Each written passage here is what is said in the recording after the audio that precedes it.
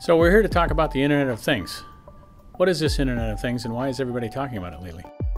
Well, the simplest example we can use is bulbs. We've got connected bulbs. Lots of people are now making connected bulbs. Many of these bulbs are selling without switches. Through the wonders of your smartphone, we can control everything through an app. Consumers are used to this. We download apps for all sorts of things. Why not download an app for my bulbs? Well, there's one small problem with that. I'm not home right now. My kids still want to use the lights. Somebody may be visiting my house. They still want to use the lights. Do they really have to download an app and log into my system just to turn the lights on and off?